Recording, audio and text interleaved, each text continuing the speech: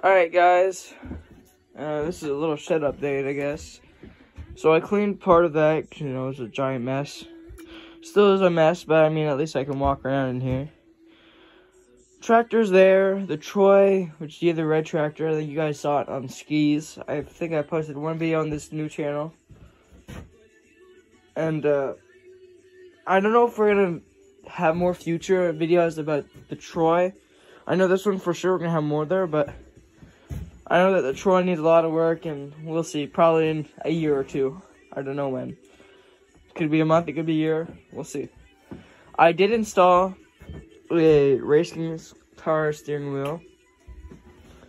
Now I'm gonna might drill another hole to put a bolt through, but I mean it's sturdy. I went for a bunch of drives. I plowed my in front of my garage. I plowed it out there with this thing. I have a little scraper thing here. Why not show you? That's my scraper thing. Basically, the blade's down there. I know I made it all wood. It's junky, but it's that.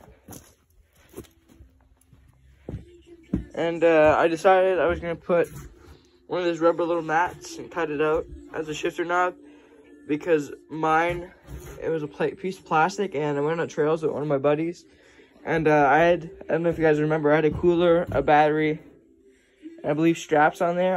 It had broke off, so I just put it on top of the battery, and I drove back, and it was no longer there, and I didn't have time to go back in the trails to go look for it.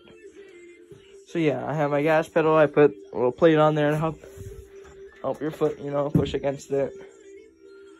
That's pretty well it. See you guys in the next video.